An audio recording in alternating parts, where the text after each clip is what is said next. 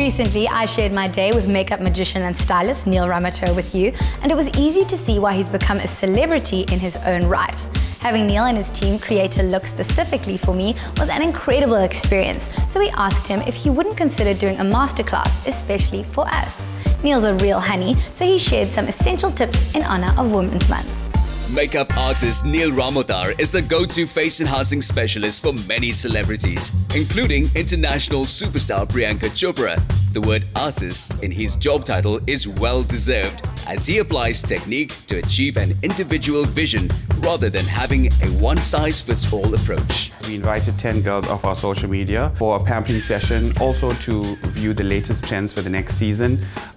Just get together with a whole bunch of ladies that are fans of mine.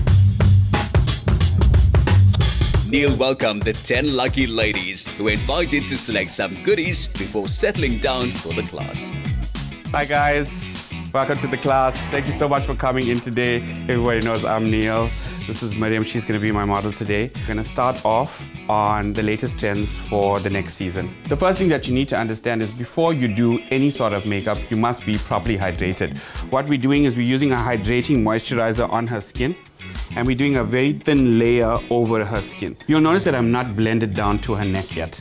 And the reason why I'm not blending down to the neck yet is because this area of your body, the temperature is different to your face. When you match your face to your neck, to your chest, you're gonna take the two colors that you used on the face and mix those two colors to mesh the two colors of your neck and your décolletage into one. Just putting lines, as some of these makeup artists are doing on social media, just putting a line on your nose and a line is not contouring. It's reshaping and understanding the face. So shape, curve, instead of dragging it down. This brush over here is easier to contour. You cannot make a mistake with this, and I'll show you how easy it is. It's literally going to take me 2 minutes to contour the jawline. In a circular motion, beat it into the skin. The trick with contouring is that everything has to be neat. Can you see that? Now, you got to move from matte foundation to illuminated foundation to matte contour, and then now we'll go back to illuminating and silking up the skin again. It's using a fan brush. So this is the T and the V. So you're gonna go T, and this was the V. I'm literally just moving in a circular motion, and I'm not even being neat about it. So we're gonna take the 6SS brush now with no product on it, and we're gonna go over the eye again. So this is gonna just blend it out. It's like the eraser. Neil then focused his attention on detailing the eyelids and eyelashes.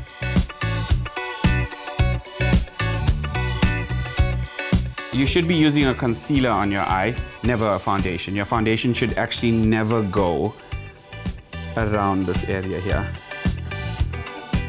because that will cause pigmentation, it causes dark circles, and if your foundation has a high concentration of lead, it can also create bags. When we look at a face, we start with the eyes, but the appearance of the mouth is no less important.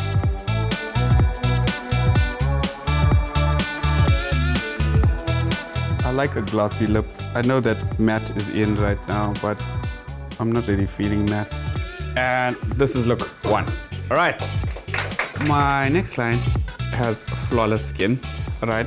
But what we're gonna do with her is we're going to focus on making her eyes look bigger. What we're doing is we're using a medium toned foundation, which is not really her color, and a darker tone foundation, which is also not really her color. Mixing the two will get her to the color that she needs to be. You'll see how beautiful this is gonna look, because for me, her skin tone is the best. I wish I was this color.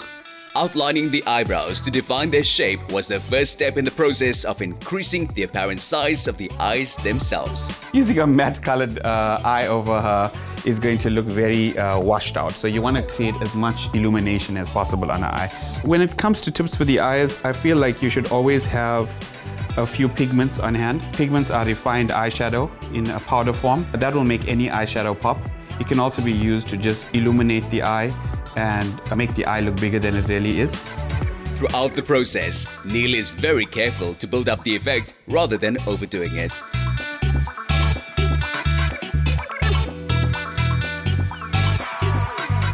What we did was we created an illuminated eye with a full curled lash. We mascaraed that.